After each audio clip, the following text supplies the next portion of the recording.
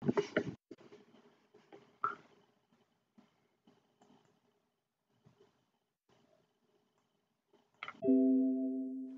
الله الرحمن الرحيم.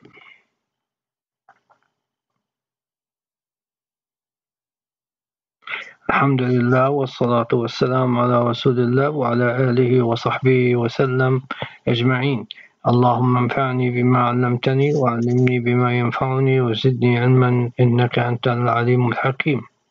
My topic today is about enlarged lymph node in the child neck, differential diagnosis and the clues to common diagnosis and less common diagnosis, with some examples. The common causes include reactive lymph nodes, suppurative lymph node, Hodgkin disease, including non-Hodgkin lymphoma, and cat scratch disease, and non-TB mycobacterium lymphadenopathy.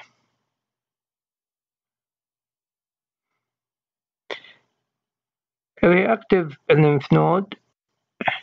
Reactive implies benign condition. It is a response to infection/inflammation, acute or chronic. Any head and neck node can be involved.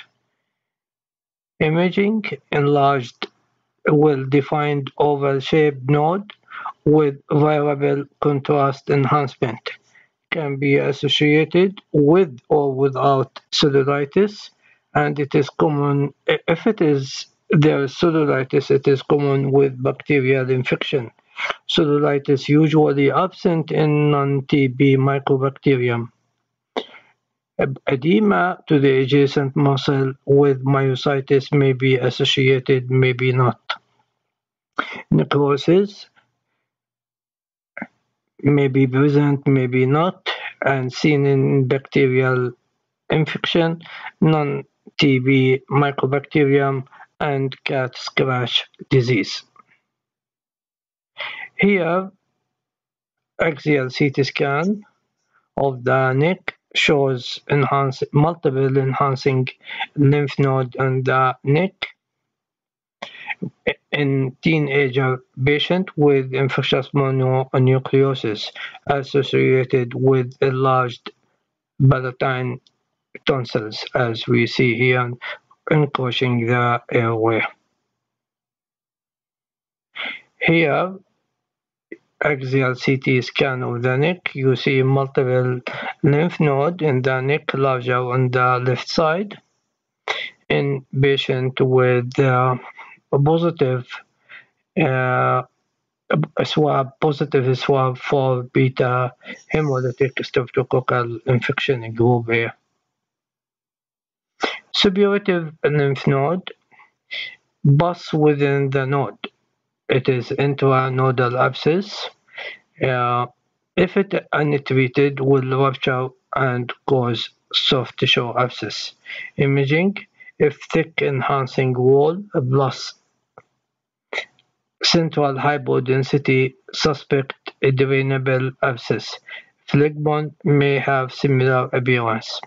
Associated cellulitis, common in bacterial infection and absent in non-TB mycobacterium. Associated non-suppurative adenopathy, plus-minus thickening of the muscles, myositis.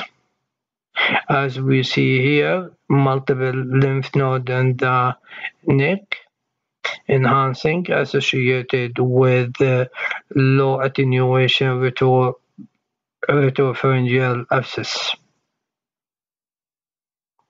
And these lymph nodes are bilateral, non-suppurative in nature.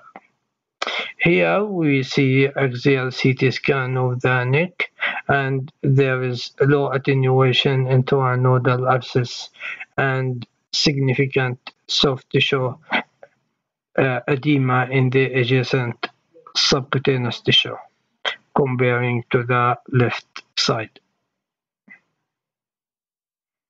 Hodgkin lymphoma It is B-cell in origin. Histologic show read Sternberg cell, most common involves in cervical and mediastinal lymph nodes.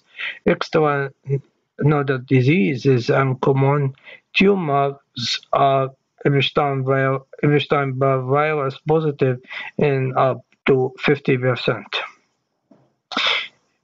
Imaging cannot distinguish Hodgkin from non-Hodgkin lymphoma on imaging basis. Round cell nodal masses with variable contrast enhancement plus/minus necrosis. Single or multiple node change may be involved. Calcification is uncommon unless it is treated. FDG, BIT, or gallium scan for staging and evaluating response to treatment commonly used. Here we see a group of lymphadenopathy enlarged with enhancing in patient, teenager, and above to be with Hodgkin lymphoma. Here is another patient with marked enlargement of the low attenuation right cervical lymph node and another teenager patient with Hodgkin lymphoma. Cat scratch disease, usually self-limited, tender or painful regional lymphadenopathy, 70 to 90% in fall or early winter. 4 out of 5 of patients are less than 21 years old, and scratch or bite may be precede development adenopathy by 1 to 4 weeks. Bartonella henseri, most common pathogen. Imaging, homogeneous or necrotic lymph node. As we see here, large lymph node in the left side with ill-defined with central necrosis adjacent to the left submandibular gland, and there is no significant soft tissue edema adjacent to the lymph node enlargement. Non-Hodgkin disease. It is extranodal disease, more common in non-Hodgkin. It is more common than Hodgkin lymphoma. And in imaging, we cannot differentiate non-Hodgkin lymphoma from Hodgkin lymphoma. A single dominant node or multiple enlarged non-necrotic nodes may be seen. Non-nodal lymphatic disease, palatine, lingual, or adenoid tonsils are involved. Non-nodal extra-lymphatic paranasal sinus, skull base, and thyroid gland also may be involved. As we see here, multiple lymphadenopathy, bilaterally, symmetrically enlarged, and with no necrosis in patient with non-Hodgkin lymphoma. Non-TB Mycobacterium lymphadenopathy, Mycobacterium avium intracellulare, Mycobacterium scrophulosum, usually non-tender lymphadenopathy. Imaging necrotic lymphadenopathy are common, and lack of surrounding cellulitis. As we see here, multiple lymph node noted on the left side with necrosis, adjacent fat, it is not involved. Patient without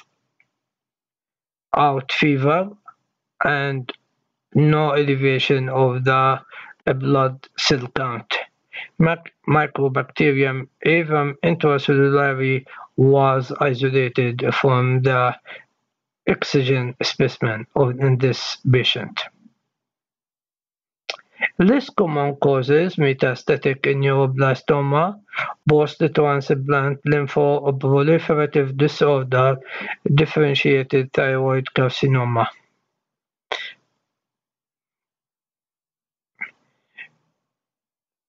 Metastatic neuroblastoma, most cervical involvement with neuroblastoma is metastatic.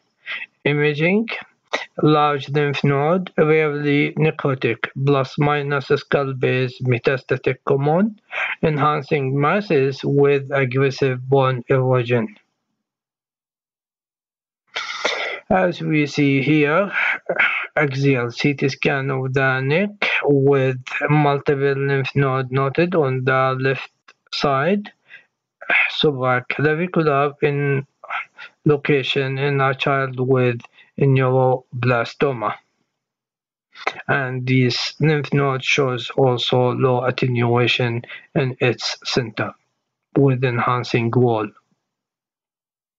Post-transplant lymphoproliferative disorder, spectrum benign hyperplasia to lymphoma, most common in patients who are Epstein-Barr virus seronegative prior to transplant, more common after heart and lung than after kidney transplant. Children more common affected than adults, abdomen, chest, allograft, and head, neck, and CNS can be involved. In imaging, we have cervical lymphadenopathy, adenotonsillar hypertrophy may lead to upper airway obstruction, plus-minus sinusitis and otitis media. As we see here in this patient with post-transplant lymphoproliferative disease, shows multiple lymph node enlargement more than on the left prior to the renal transplant. Differentiated thyroid carcinoma, nodal spread in papillary, distant spread common in follicular, 3 times more common in women, present in third and fourth decade, occasionally in adolescent, rare in young children.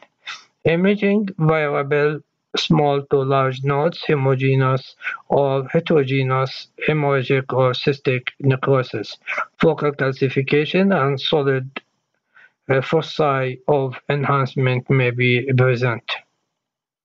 Here we see multiple lymph nodes on the left side enhancing with on the left side of the neck, proved to be metastatic thyroid carcinoma in teenager patient.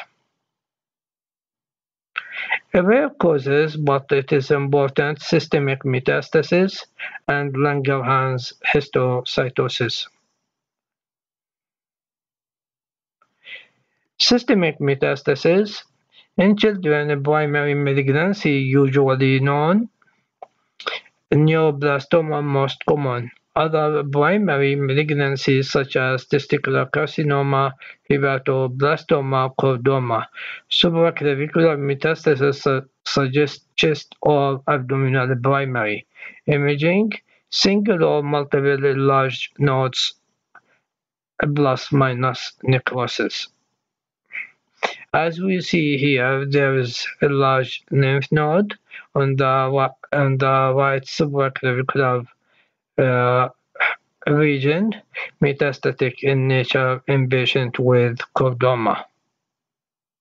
Langerhans histiocytosis, focal, localized, or systemic disease, unifocal, more common than multifocal, skeletal involvement most common associated with adenopathy and systemic disease. In acute disseminated disease, letter C and there is diffuse lymphadenopathy, plus hepatosplenomegaly, skin rash, marrow failure, and pulmonary disease.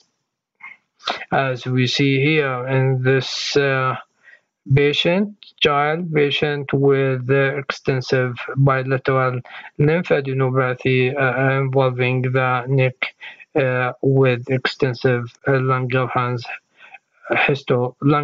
cell histocytosis.